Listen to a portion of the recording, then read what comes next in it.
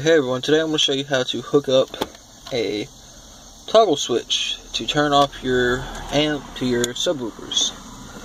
So basically, if it gets nighttime and you're driving in town, you don't really want them to be blasting, but you still want to listen to your music. So the only solution you have is to get a toggle switch. So I'm going to give you a little quick rundown on how to wire this up, and then we'll move on to more. Well, this video is going to be a wiring, and I'll do a separate video on where you should install it and how you should do it. The best ways. Okay, so mine actually had labels when I bought it. If you can read that. I don't know if it's going to... Okay, so my ground is this red wire, actually.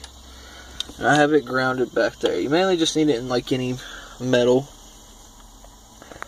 Okay, now your supply volts is actually going to come from your stereo. Your blue cable is going to come from your stereo. You're going to put it there.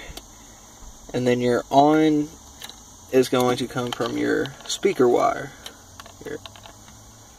So, that's basically all you have to do. I've been looking at videos and all of them are giving me different ways to do it, but none actually worked for me until I got this way. So, I mean, that's the best way I could figure it out.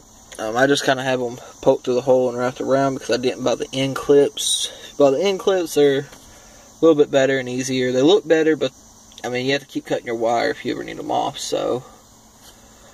Okay, that's basically it to it. Thank you for watching, and I'll see you all next time.